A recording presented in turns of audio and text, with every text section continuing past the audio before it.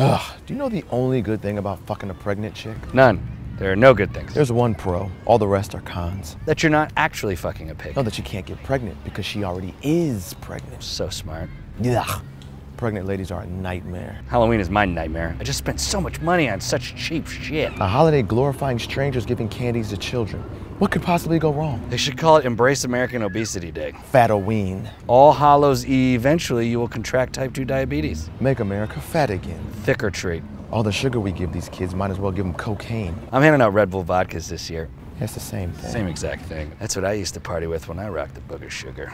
You used to do cocaine? Nah, it was never that interesting. Yeah. Remember how great Halloween was before your stupid family? It was get drunk and fuck a slutty bitch dressed as a cat day. I don't remember that. What are you dressed as? Oh, I regret asking that. I'm Supreme Chancellor Palpatine from Attack of the Clones. Is that the Sam Jackson character? No, I wish. It's the old white dude who looks like an old white lady. God, I hate your daughter.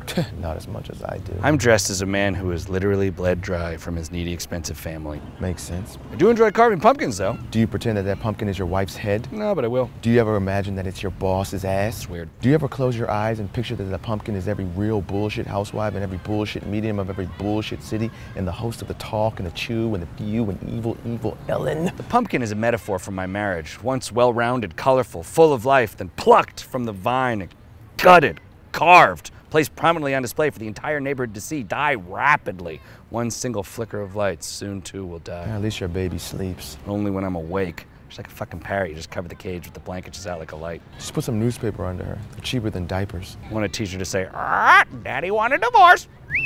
Daddy want a sad bitch. Daddy want a rider mower. You will not eat the sand, baby. Ugh, white babies are so ugly. She's eating the sand. Force is a lie.